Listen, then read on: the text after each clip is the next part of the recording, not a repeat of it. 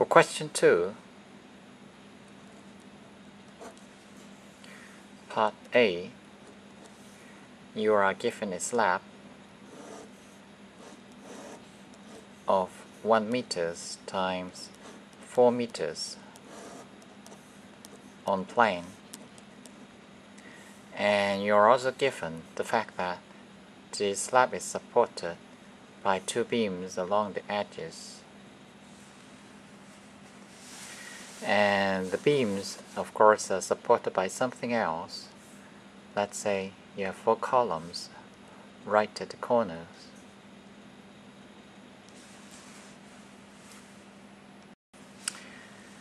So if you have 2 beams along the 2 long edges and no beams along the short edge, the slab will just bend along the shorter direction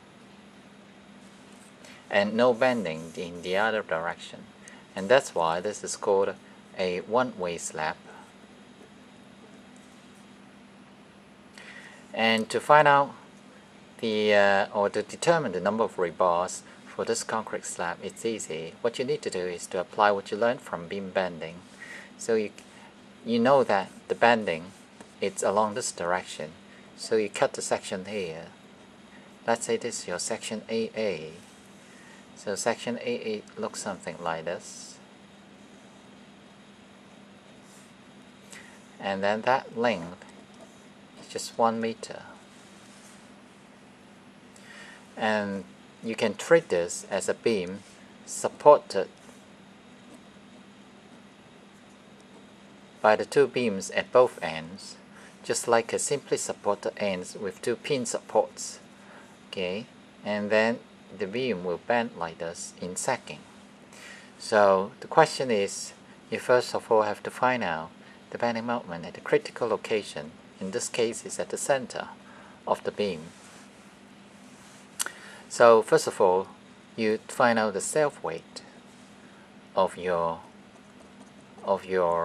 beam, which is given by the density of concrete, 25 kilonewton per meter cube, times the cross-section area of this beam.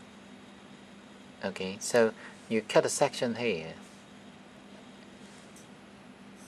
Let's say this is your section BB, and make sure you can draw section BB. So section BB looks something like this. This is section BB, which is 4 meters long and 0.15 meters thick. So this 25 kilonewton per meter cube times the cross-section area will give you the self-weight acting on the beam in the unit of kilonewton per meter. By the same token, you can find out the live load, which is given in the question sheet as 5 kilonewton per meter square, and then you multiply. Remember, this 5 kilonewton per meter square is applying at the top of the slab.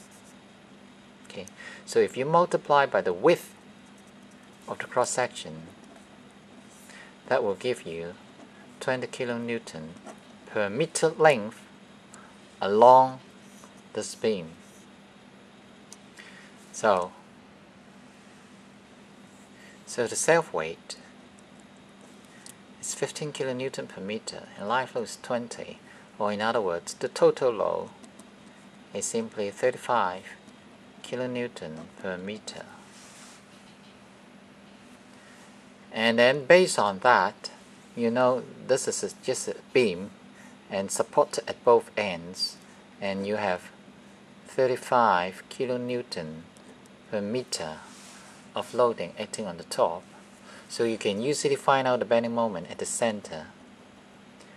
And the detailed procedure I'm not going to repeat because you should have done it a long time ago.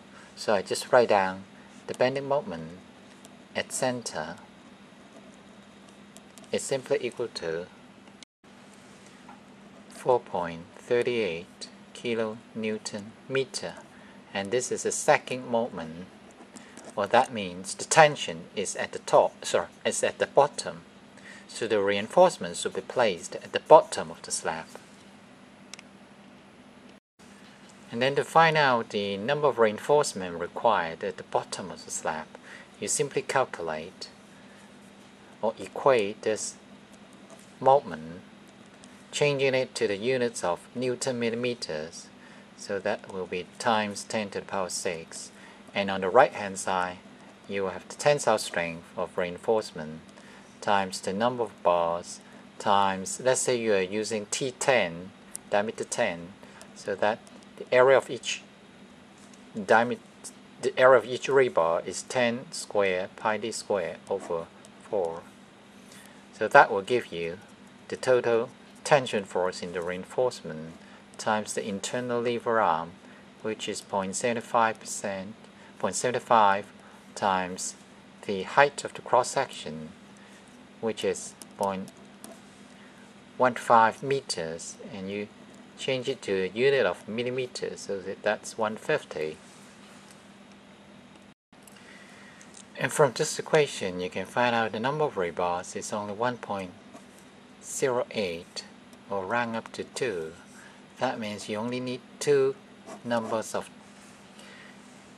And of course, in this example, the number of reinforcement looks not very reasonable. Okay, so if in practice the span of the slab is a bit longer, then the number of reinforcing bars that you need to provide is a lot more than just 2 T10.